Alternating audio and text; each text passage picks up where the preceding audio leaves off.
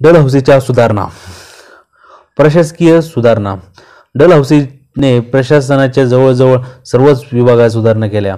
त्याद्वारे कंपनीच्या वर्चस्वाखाली आलेल्या विशाल भारतीय प्रदेशाचे संघटन करणे त्याचे उद्दिष्ट होते.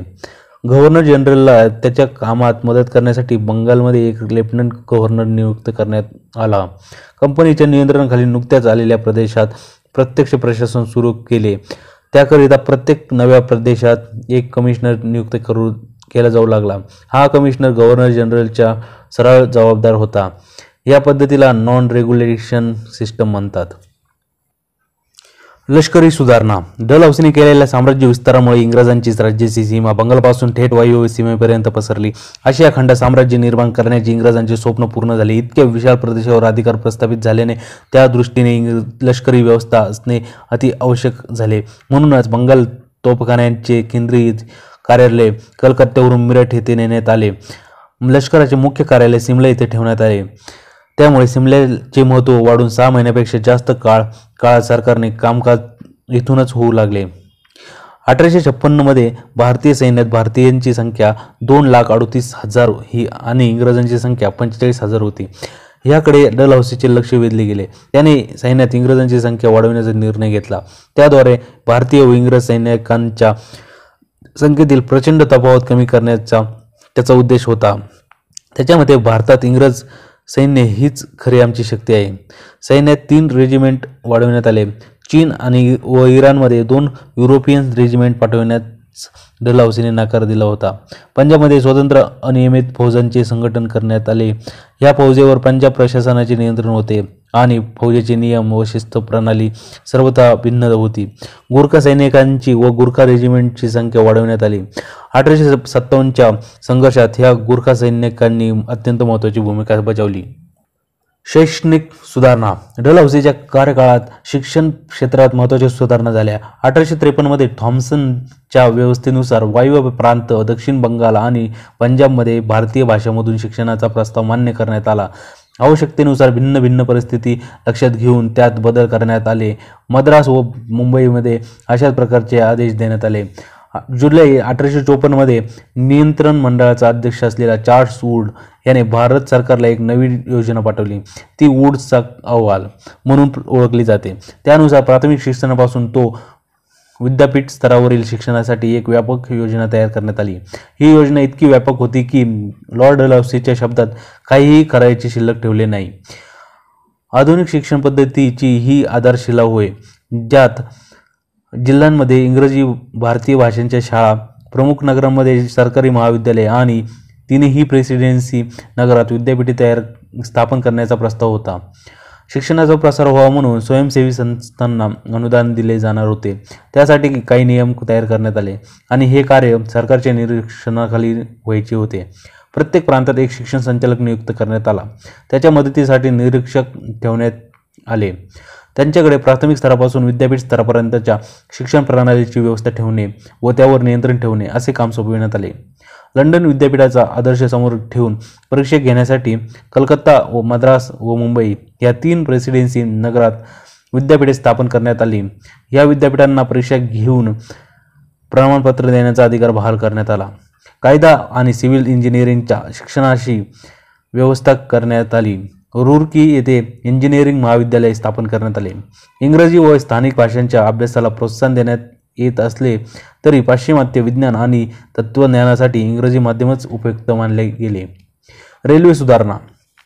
1825 नंतर इंग्लंडमध्ये रेल्वे रूळ टाकण्याचे काम सुरू झाले. डलहौसीच्या कारकिर्दीत 1853 मध्ये मुंबई ते ठाणे असे रूळ टाकण्यात आले आणि अल्पावधीतच संपूर्ण भारतीय साम्राज्य रेल्वेच्या एका सूत्रात बांधले गेले. भारताच्या सुरक्षिततेच्या दृष्टीने आणि अंतर्गत दळणवळणाच्या सोयीसाठी महत्त्वाच्या रेल्वे मार्गाचे कार्य करण्यात आले. या संपूर्ण योजनेची विस्तृत रूपरेखा डलहौसीने प्रसिद्ध केलेल्या रेल्वे पत्रात देण्यात आली आणि ही रूपरेखा भारतातील रेल्वेच्या भावी प्रसाराचाच आधार बनली. 1854 मध्ये कलकत्त्यापासून कोळसा खाणीच्या क्षेत्रातील राणीगंजपर्यंत रेल्वेचे काम झाले. अशा प्रकारे मद्रास ते आर्काट आणि इतरही रेल्वे मार्ग तयार झाले. यानंतर रेल्वे मार्ग तयार करणे, पुढील मार्गासाठी सर्वेक्षण करणे हे काम अखंड चालत राहिले. या रेल्वे कामासाठी मार्गासाठी लागणारा पैसा भारत सरकारच्या खजिन्यातून दिला जात नव्हता. त्यासाठी खाजगी कंत्राट पद्धतीचा अवलंब करण्यात आला. त्यामुळे सरकारी खजिन्यावर भार पडला नाही आणि इंग्रज भांडवलदारांना भांडवल पुरवण्याची संधी मिळाली. पुढील काळात मात्र रेल्वेचे काम खाजगी कंपन्यांकडे सोपविण्यात आले. त्यांना सरकारकडून नफ्याचे आश्वासन होते. त्यासाठीच डलहौसीने आधीच केलेल्या सूचनांनुसार निश्चित योजना होत्या. रेल्वे सुधारणेचा महत्त्वाचा फायदा म्हणजे संपूर्ण देश एका सूत्रात बांधला जाऊन जनतेत ऐक्य निर्माण होण्यास मदत झाली. याशिवाय अतिदूर वाटणारे अंतर कमी झाले व त्याचा फायदा व्यापार क्षेत्राला मिळाला. एडविन अर्नॉल्डने 1865 मध्ये म्हटले, जे कार्य मोठमोठ्या घराण्यांना जमले नाही, टिपूला अनेक अत्याचार करूनही साध्य झाले नाही, ते म्हणजे भारताला एक राष्ट्र बनविणे रेल्वेमुळे शक्य झाले. तारायंत्र. डलहौसीने भारतात तारयंत्राची सुरुवात केली. 1852 मध्ये ओ शॅंग्नेसी याला तार विभागाचा अधीक्षक नियुक्त करण्यात आले. या कार्यात अनेक अडचणी होत्या, पण त्याला कठोर परिश्रमामुळे जवळजवळ 4000 मैल लांबीच्या तारा टाकण्यात आल्या. यामुळे कलकत्ता, मद्रास, मुंबई, पेशावर अशी दूरदूरची मोठमोठी शहरे तारांद्वारा परस्परांना जोडण्यात आली. ब्रह्मदेशातही रंगून ते मंडले दरम्यान तारा टाकण्यात आल्या. 1857च्या संघर्षात त्यामुळे इंग्रजांना खूप सोयीचे झाले. एका क्रांतिकाराचे असे उद्गार काढले, ह्या तारेने आमचा जीव घेतला. डाक सुधारणा. आधुनिक काळातील डाक व्यवस्थेमुळे मूळ आज आपल्याला डलहौसीच्या कारकिर्दीत आढळून येते. एका तज्ज्ञ समितीच्या अहवालानुसार 1854 मध्ये एक नवा पोस्ट ऑफिस कायदा संमत करण्यात आला. त्यानुसार तीनही इलाक्यातील डाकघरांवर देखरेख ठेवण्यासाठी एक महानिदेशक नियुक्त करण्यात आला. संपूर्ण देशात अंतरांचा विचार न करता कुठेही पत्र पाठवण्यासाठी 2 पैसे दर लावण्यात आला आणि प्रथमच डाक तिकीट सुरू करण्यात आले. त्यामुळे सरकारला आतापर्यंत बोजा वाटत असलेले डाक विभाग वरील सुधारणा प्रचलित केल्याने आता उत्पन्नाचे एक साधन बनला. या पद्धतीच्या विस्तारामुळे व त्यातील सुधारणामुळे भारतात सामाजिक, प्रशासकीय, आर्थिक व शैक्षणिक क्षेत्रात विकास घडून आला आणि ते सर्व डलहौसीच्या सृजनशील प्रतिभेचे प्रतीक होय आणि भारताच्या सर्वांगीण उन्नतीसाठी त्याची इच्छा प्रदर्शित करणे होय. सार्वजनिक बांधकाम विभाग. डलहौसीच्या आधी सार्वजनिक निर्माण कार्य लष्कर मंडळ करीत असे. डलहौसीच्या कारकिर्दीत प्रथमच हा विभाग स्वतंत्र करण्यात आला आणि सार्वजनिक कार्यासाठी बराच पैसा खर्च केला जाऊ लागला. सिंचाई कार्याची विस्तृत योजना बनविण्यात आली. गंगेच्या मुख्य कालवा तयार झाल्याने 8 एप्रिल 1854 रोजी तो सुरू करण्यात आला. गंगा कालव्याच्या ह्या निर्माण कार्याला सुसंस्कृत जातीच्या प्रयत्नातील अद्वितीय व महत्त्वपूर्ण कार्य मानले गेले. पंजाबमध्ये बारी दोआबच्या कालव्याचे निर्माण कार्य सुरू करण्यात आले. अनेक पूल बांधण्यात आले आणि ग्रँड ट्रंक रोड रस्त्याचे काम मोठ्या उत्साहाने व शीघ्रतेने सुरू करण्यात आले. वाणिज्य सुधारणा. आंतरराष्ट्रीय व्यापारासाठी बंदरे खुली करण्यात आली. इंग्रजांनी मुक्त व्यापार धोरणांचे समर्थन केले होते. कराची, मुंबई आणि कलकत्ता ह्या बंदरांचा विकास करण्यात आला. तसेच दीपस्तंभांची सोय करण्यात आली. भारतीय शेतीकडे विशेष लक्ष देण्यात आले. कालवे तयार करणे, रेल्वेचा प्रसार आणि भिन्न भिन्न सार्वजनिक हितांच्या कार्यामध्ये भारतीय वाणिज्य क्षेत्रात नव्या युगाचा प्रारंभ झाला.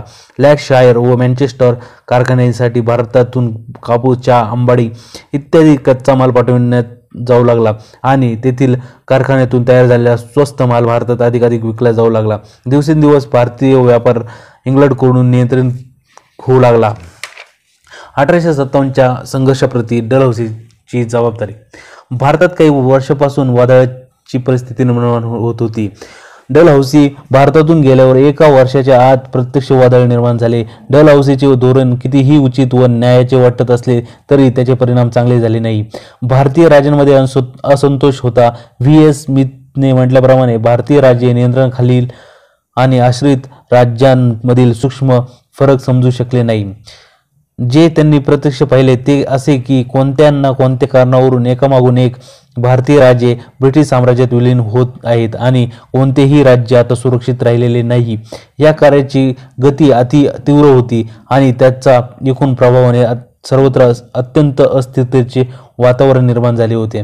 व्यापक सिद्धांताने भारतीयांच्या परंपरागत प्रथांची, चालीरीतींची अवहेलना करून जुन्या अप्रचलित सिद्धांतांची नवी व्याख्या केली, नवे अर्थ तयार केले. स्मिथने अदूरदर्शितेसाठी डलहौसीला दोषी ठरविण्यात आले. स्मिथ म्हणतो, निवृत्त होऊ घातलेल्या गव्हर्नर जनरलने येऊ घातलेल्या वादळाच्या दृष्टीने कोणतीच व्यवस्था केली नाही, कोणतेही प्रतिबंधक उपाय योजले नाही. अशी भयंकर अवस्था कायम राहू देण्यात आपल्या पूर्वजांप्रमाणे तोही निंदेस पात्र आहे. दिल्ली स्थित प्रचंड दारुगोळ्याच्या भंडाराची सुरक्षा व्यवस्था नीट न ठेवल्या गेल्याने ते भांडार भारतीय सैनिकाच्या हाती पडले. तसेच त्यांनी अलाहाबाद सारखे लष्करी महत्त्वाचे ठिकाण घेण्याचा प्रयत्न केला नाही. संपूर्ण लष्करी तयारी खऱ्या अर्थाने पंजाबमध्येच करण्यात आली. इतर सर्व ठिकाणी सैन्य व्यवस्था असंतुलित होती. मूळ गोष्ट म्हणजे कोणत्याही लष्करी व नागरी अधिकाऱ्याला संकटाचे गांभीर्यच कळले नाही. दुसऱ्या बाजूला T.R. होम्स असे मत प्रदर्शित करतो की अवधमध्ये निर्माण झालेल्या असंतोषाचे कारण अवधचे विलिनीकरण नसून तेथील तालुकादारांशी झालेल्या दुर्व्यवहार होय. त्याचबरोबर होम लष्कराच्या कमजोरीबाबत डलहौसीला दोषी मानत नाही. सैन्यातील गैरशिस्त मुख्य लष्करी अधिकाऱ्याने दूर केली नाही.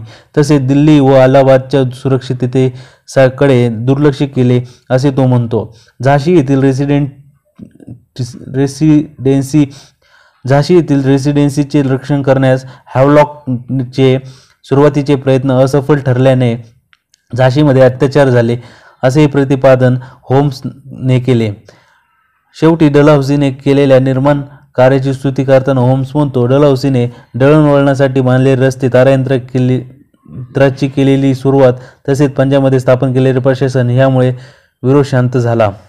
होम्सने डलहौसीला फारसे जबाबदार धरले नसले तरी हे नाकारता येत नाही की विलिनीकरणामुळे परिस्थिती जास्त चिघळली. त्याने ह्या कार्यात अतिशय घाई केली आणि तो मर्यादेच्या बाहेर निघून गेला.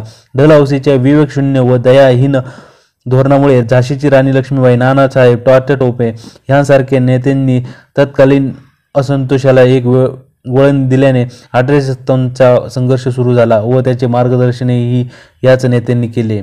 1857 ते 58 मध्ये कंपनीच्या विरोधात झालेल्या संघर्षाला डलहौसी काही अंशी निश्चितच जबाबदार आहे.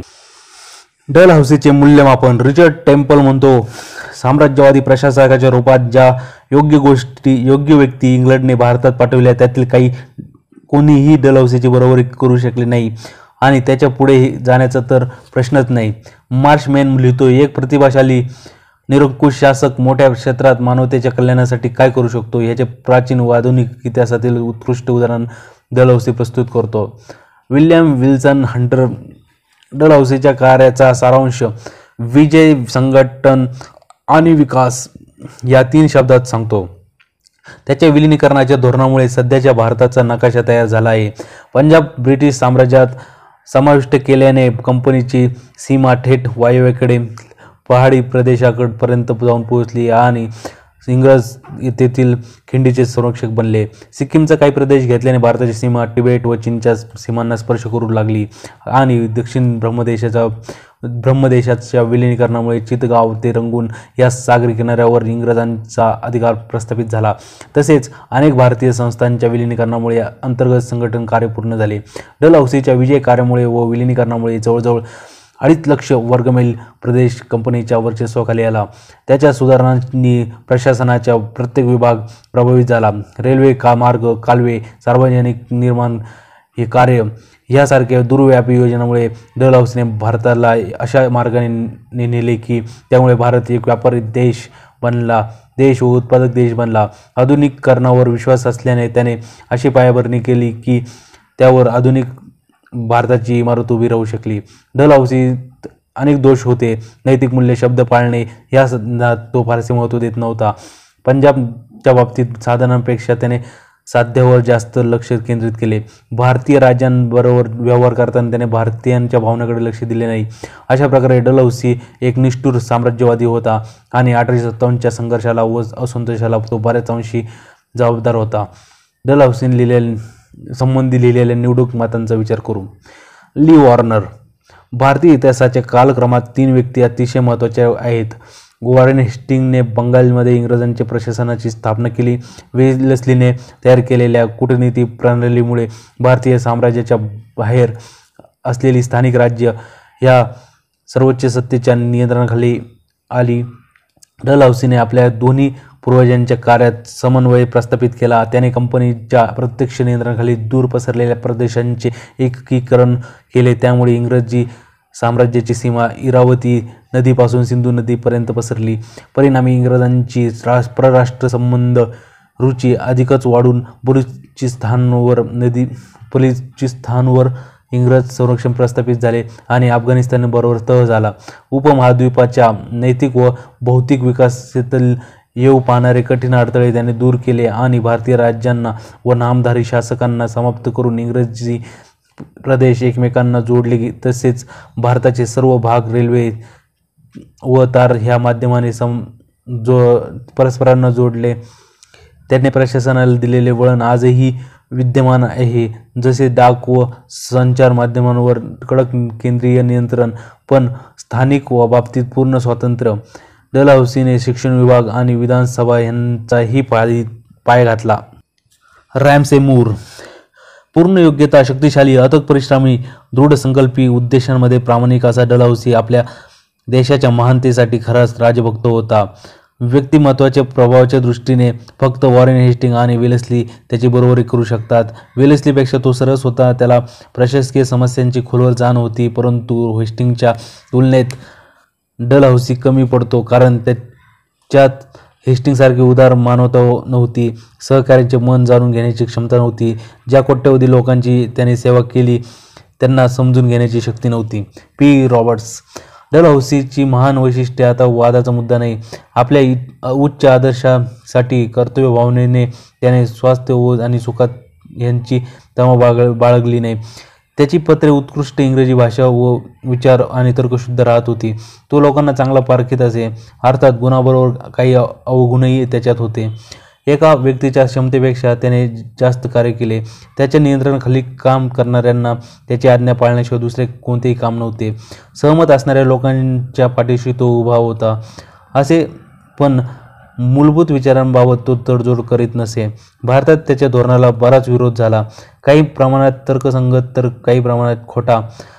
हेनरी लॉरेन्स, सिमन ऑल्टरमन सारख्या लोक त्याचे गुण मान्य करतानाच असे मत प्रदर्शित करतात की काही महत्त्वपूर्ण सुधारणांचा बळी देऊन स्थानिक जनतेच्या भावना व रीतिरिवाजांप्रती डलहौसी अधिक जागरूक राहिला असता तर त्याला अधिक चांगले कार्य करता आले असते.